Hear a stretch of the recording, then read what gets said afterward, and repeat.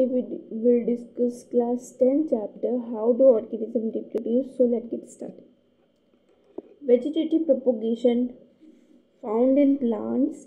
New plant bodies formed from vegetative parts of plant, leaves, stem, roots. It is three types: artificial vegetative propagation, that is cutting, layering and grafting. First is cutting. A cutting of stem or root is buried in moist soil. After a few days, it grows into new plants. Example: rose. Second, layering. A part of branch is pulled and buried into soil. Plant arises from buried branch. Example: jasmine.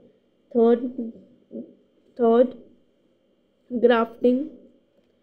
Two stems of two different plants are joined in such a way that it grows into a single plant.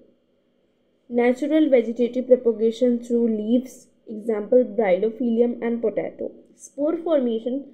Small asexual spore bodies are formed in parent plant body which burst to release spores. Spores on germination give rise to organisms. Example: fungi.